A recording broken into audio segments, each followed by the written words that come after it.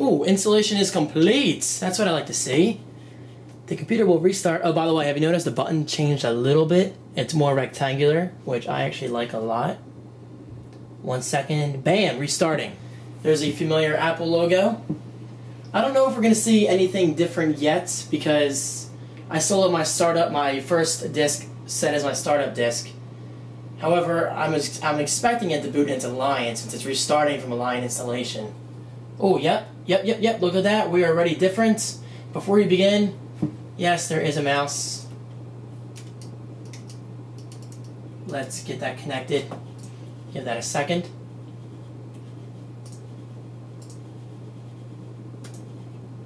Yes, it is there. Okay, good. United States. There you go. That's a better angle for you guys. US. Do not transfer information. I have everything backed up.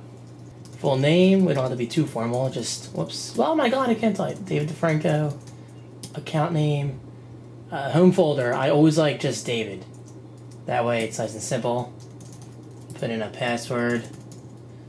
Allow my Apple ID to reset this password. Blah, blah, blah, blah, blah. Password hint. You already know it. Bam. Continue. Creating. This is good, guys. This is good. This is a good sign.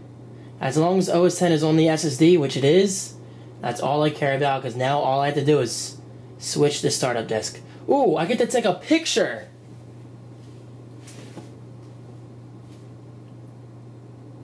Guys, how do I look? Actually, I probably look like shit because it's freaking hot in here. I hate the summer. Here we go.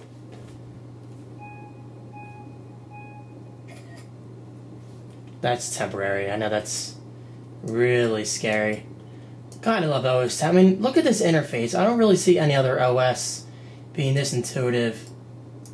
Maybe they are. I don't know. I haven't used Windows in a while. Alright, continue. Set time zone automatically. Yes. Oh, look at that. They even show you a video. That's so cool. I'm not crazy about the more natural scrolling. For instance, when you scroll up, it goes down. I mean, it's more natural when using it on the iPad because it just feels better. However, maybe I will give this a try for a day, but I gotta be honest, I highly doubt I'm going to use that. I'll probably change it right away. Oh, look at that new login screen.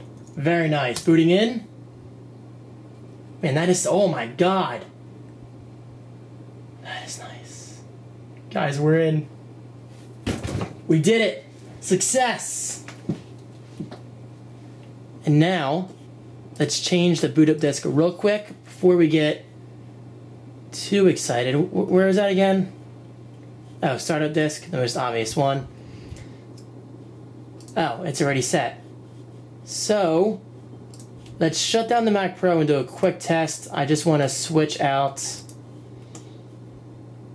Look at that. Reopen Windows will lock me back in. Actually, that's already been there, I believe. I mean, not that option, but it's already done that. Such as, like, if you have Finder open, it'll open the Finder. Anyway, let's shut down.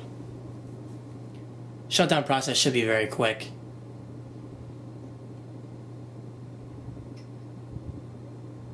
Yep, done.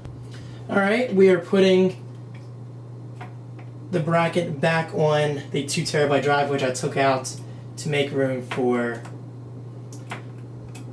the old startup disk just to boot into it. However, I would like to take this time to say this is exactly why I appreciate the Mac Pro so much.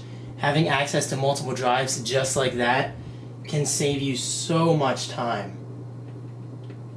Because apparently there's something wrong in my boot DVD or optical drive. However, I will not end this video without telling you guys what the problem was, because next up is the Mac Mini, which will be a much quicker process. I will not waste your time with that. So, I didn't even take the Mac Pro up this time. I just kind of left it down here. I'm not going to waste my time by doing that. There you go. Boom, boom, boom. And boom, boom, boom. Here's the old startup disk, which I will put back in the bubble wrap. That's a good sign. Apple logo, considering this is the old startup disk again. So it obviously sees the startup disk because we see the Apple logo. Let's put this away. And a quick little jump cut there, because it took me forever to put the bag away. Okay, it's still appearing on the left. That's not an issue at all. I can change that. But startup took about maybe 25 seconds, which is still a lot better than it used to be. There you go. I really like that fade in where it kind of like fades into the galaxy. It's pretty cool. So as a quick check, let's click on the Finder. Oh, that's right. Check it out, guys. You can now resize from all corners. Thank God. That is definitely something I like about Windows more than Mac OS X, is that you can resize from all windows, but now you can on OS X. It's very quick, I gotta say. Let's just launch the App Store real quick. My God. It launched like instantly. I don't think I can even handle that speed. Gee, that was fast. I mean, that's really fast to me because... oh, look how fast that launches. Jeez. That was quick. Oh, look at this. Full screen app. Let's take a picture. I think it will follow my head with certain effects. Oh, guys, this full screen action is beautiful. It's a little laggy for some reason, considering I have a great graphics card, but not a huge deal. Look at that. The birds are following me. It's Attack of the Birds! Alright. Check that out, guys. Full screen app support. Bam. Just click those arrows. Nice full screen action. Let's take a picture. There you go. That is pretty sweet. Alright, now let's do the Mac Mini, which is right here. You can kind of see it there. These birds are... Okay, now this is the true test. Let's wake up the Mac Pro. I mean, Mac Pro. Mac Pro got small. And let's decrease the brightness because I noticed this last time. Whoops. Right there. Way down. That way it's easier to see. Alright. Now where did I put that boot up DVD? Here we go, it's on the Mac Pro. Now this is the true test, guys.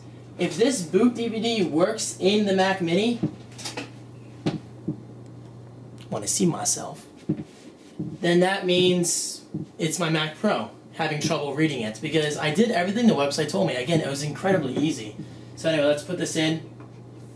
Now it will pop up right away asking me to install Lion. That worked on the Mac Pro, but what I'm talking about is the bootable portion of it. So let's restart. Actually, let's just do a full shutdown.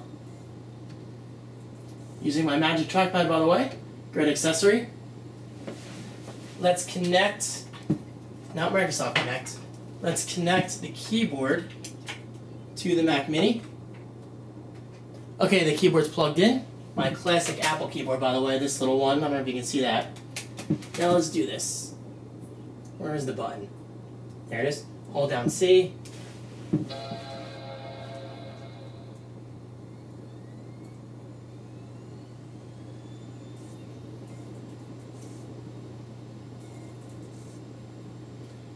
Okay, we have an Apple logo, which is something the Mac Pro did not give us right away. But then again, this already has OS X installed on the primary disk, so it's really not a fair comparison yet. You can hear it trying to do something.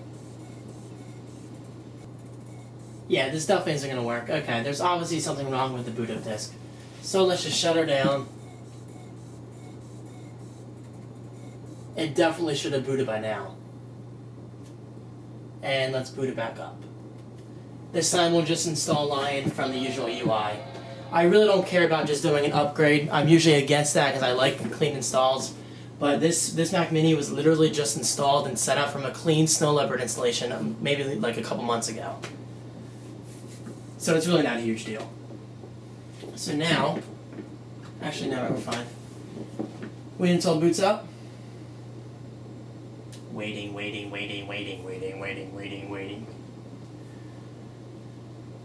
In the meantime, let me switch my displays on my Mac Pro. That's really annoying me.